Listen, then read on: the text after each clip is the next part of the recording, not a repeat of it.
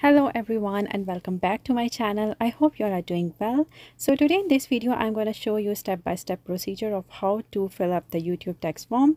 So when you go to your Google Adsense account, there's an option comes manage text info. When you click on that, there's a box comes that you need to sign into your Google account. This form which I'm filling is for the non-US residents. So click on next after signing in. And here comes the option that what type of account is yours. So is it individual or non-individual? Click on the individual one. Click next. And are you a citizen or resident of United States? So I am not. So I click on no and click next.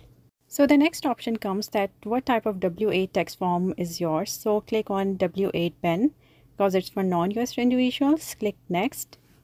And then there's a window opens. And here you need to write your full name in the name of individual. Select your country of residence. Mine is Canada, so you need to write yours there. And after that, quarantine is your identity card number. So in Canada, there's a SIN number. So I'm going to write my SIN number here. You need to write your identity card number there and then click next. Yeah, I'm writing it just for the demo. This is the same number, and after that you need to write your full address, its city, province, postal code, everything you need to write there, your country of residence, and then select next. Keep writing, keep filling the form, and after that tax treaty. Are you claiming a reduce or withdrawing under a tax treaty? If your country comes in tax treaty, write yes, and your name of country. So I write here Canada because my residence country is Canada.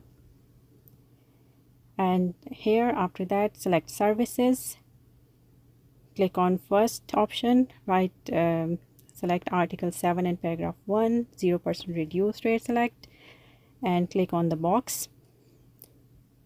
Then highlight next box. The option comes article 12 and paragraph 2, select 10% reduced rate. Again highlight another box, then another option, article 12 and paragraph 3, 0% reduced rate. Again highlight the box and click on next.